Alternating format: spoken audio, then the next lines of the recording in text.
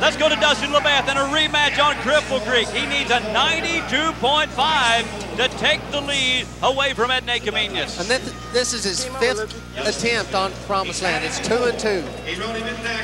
All right, number 5 for Dusty LaBeth at Cripple Creek Promiseland, another award-winning bull from Terry Williams. He won the Triple Crown, not in the same year, but this is the bull that 99 was the bull of the year, bull of the finals. And this last season was the top money bull in 2001. Cripple Creek Promiseland. We talked about Dusty LaBeth making up ground. He can do it on Promiseland. Keep hustling, keep hustling, keep hustling.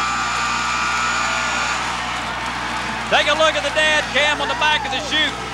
His dad, a former college football head coach. Now he's the head cheerleader for his son, Dusty LaBeth.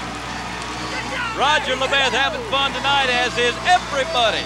Everybody here in Little Rock. Dusty LaBeth does it again for 95.5 points. One of the greatest athletes ever to ride bulls. 4% body fat. This guy is fine-tuned, and he's making up that ground now.